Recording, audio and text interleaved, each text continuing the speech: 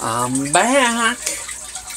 I played with a setting, so we'll see how the video turns out because of it.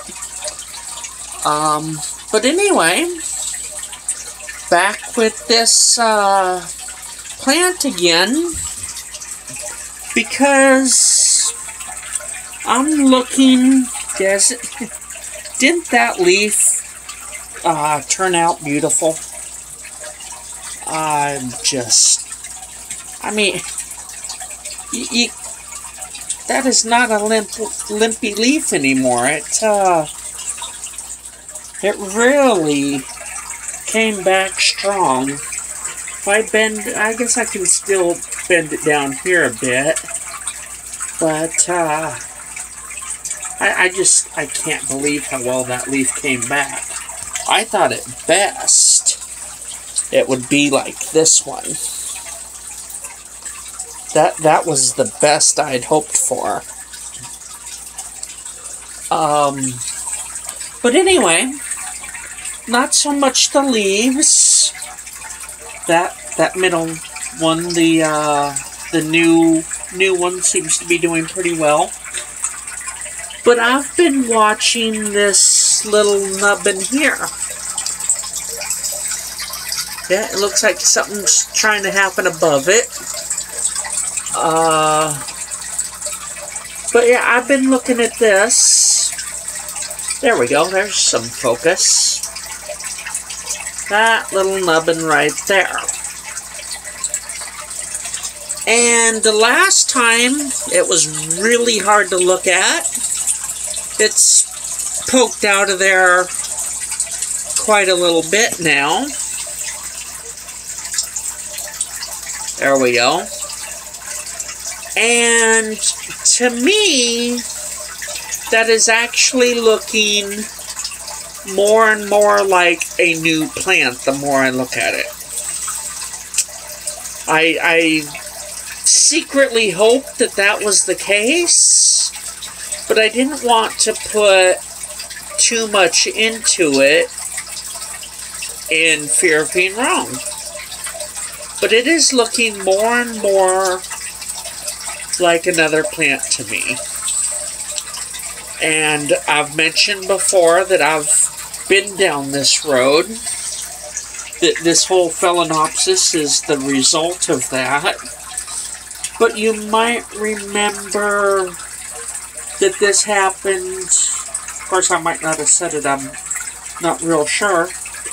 This happened before. Yes, with it, but also with another plant. This will be my third round, basically. Did it once with this plant, once with another plant that is gone now. I got about a 50% success rate. Kind of in life. It's a little bit sad. But it had 2 growths. This one had 2 growths. Well, the initial plant had 2 growths. These 2 survived. Obviously, the other one is no longer alive, and this is the last of that adventure. But we seem to be starting the adventure over again. Like I said, that one had 2. This one had 2. This time there's a bunch of them. Most of them kind of stopped at that nubby stage. Matter of fact, only these 2, this one and the one down below,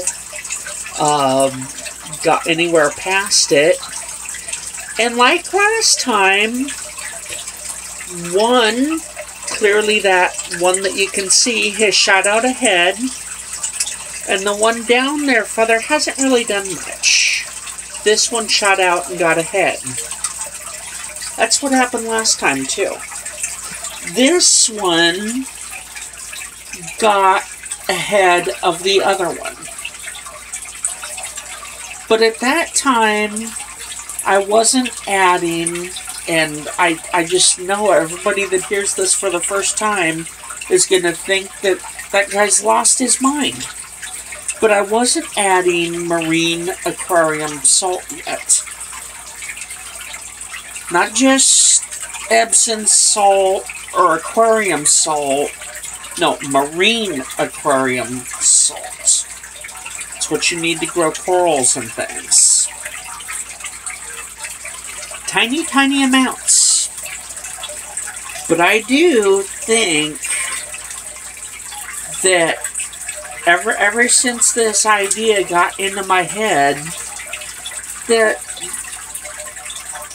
when I'm paying attention, I'm seeing amazing results from it. I mean, that leaf was as limp as overdone pasta. With this little, it's not even, it's the emergency Phalaenopsis little playlist I put together. That could not support its own weight at all. Now it can.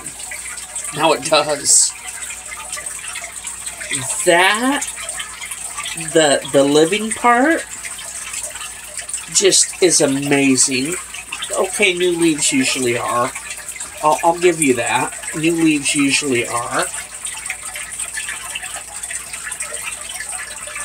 But I do. I think that is gonna be another cakey plantlet. It's looking like one to me. I know it's kind of hard to, even with this little bit of zoom that it seems to have, it seems to be about twice as, well, not twice as big, but it seems bigger in the video than it does in life. Kind of weird. So yeah, I'm gonna definitely put this into a playlist with the first video, because I don't think that anyone has shown, I could have, but I wasn't making videos yet, this entire process. I mean, when I first showed that little nubbin, it was just, I don't know, maybe half that, just starting to come out the side. You really couldn't make a judgment of what it was. Now it's looking like it might be a plant. Leaf growth. Coming out the side where it's not supposed to, unless it's a keiki. So, I will film this up until we get, well, let's look at it every now and again up until we get a bloom. And then it'll just be the other plant. Has anybody done that? I wouldn't mind seeing a playlist of somebody that's done that. I've seen it done up to a point with a avocado seed. But that's another whole nother category. That's avocados, not orchids. Fruit, maybe? Yeah. So, we will do this with not an avocado, but a Phalaenopsis. And I know some people are thinking, oh yeah, he only grows Phalaenopsis. Well, I do intend to expand. But unlike most YouTube channels that are using traditional plant foods, whatever they may be, none of them are really organic, and I don't know how organic I'm really being now that I've started putting the marine aquarium salt in, but I like it. small amounts. You wouldn't imagine it would do anything. But in my head, it's making for good growth. Now, the rotting bark wasn't helping. But like I say, when things are going right,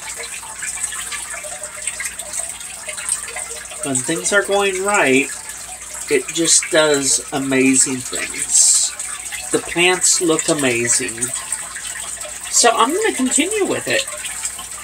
Because I get leaves that I can't imagine how they could be better. I can't imagine them being better. I've got periods of roots where the roots are just amazingly beautiful. If you can say that about a root. Yeah, then this is some roots that are pretty gorgeous. That one's got a crack going across it. But those are some good looking roots. Not the best. They're about half size, but their color is good. I wish you could see them in person because the phone's not really giving true color. Well, that's pretty close. I gotta admit, that's pretty close. It's just doing amazingly well, along with the other plants. What is that called? I cannot think of what it's called. The bamboo, looking amazing. That newest project really isn't old enough to have done much. But there's some lucky bamboo. Here's another one of them, like, I don't know, Buddha belly palm or something. I don't know. I cannot think of what that is right now. But we will see what that little thing does. Like I say, if it's a plant, we'll record it up till it blooms. And then when it blooms, we'll call it a mature plant. And to jump ahead, okay, we'll jump ahead to when it's a plant. It's got its own roots. It's blooming. I'm never really going to take it off. I'm not going to separate it. Because it seems to me that eventually they separate themselves. I don't recall breaking the other plants away from this one. I just untangled the roots. When it died, I just kind of untangled the dead roots from the live ones. Nothing really broke apart. They were just kind of tangled in with each other. I don't recall cutting anything to separate the plants. I just untangled the dead roots out of the live ones, and I had a dead plant in one hand and a live plant in the other. So I don't see a need to separate. They seem to, at some point, just do that naturally. Well, we shall see. It looks like I'm having a second chance, or a second chance to have two of these, and a third bite at the apple, so to speak.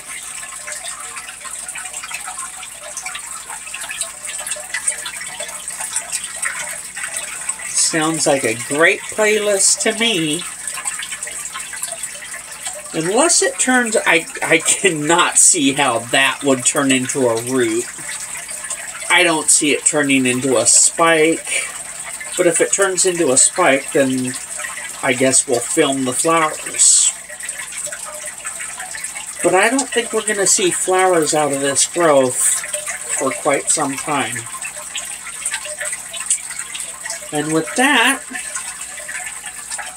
I will let you go and talk to you next time.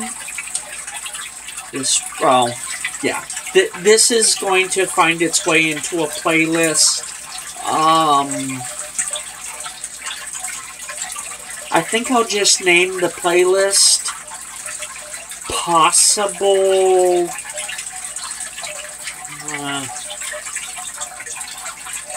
I don't know what I'm going to name it.